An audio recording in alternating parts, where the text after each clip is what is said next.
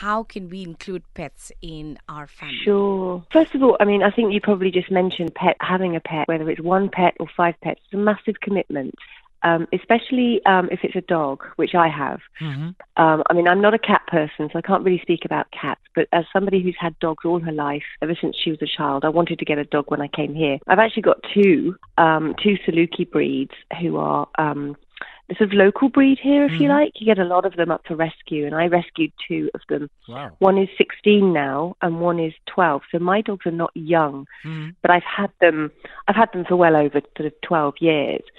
And it is a massive commitment. And I think a lot of people perhaps don't realize that.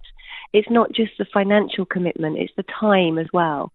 You know, dogs need exercise, they need feeding, they need vet care when things go wrong. When you go on holiday, you need somebody to look after them. And in my case, I put them into boarding kennels.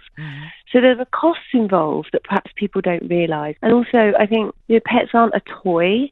And, they are very sort of emotional beings. They have feelings. They have amazing feelings, actually, as far as I'm concerned. I think their feelings are sometimes more intuitive than ours. But it's a big commitment, and, you have to put the time in.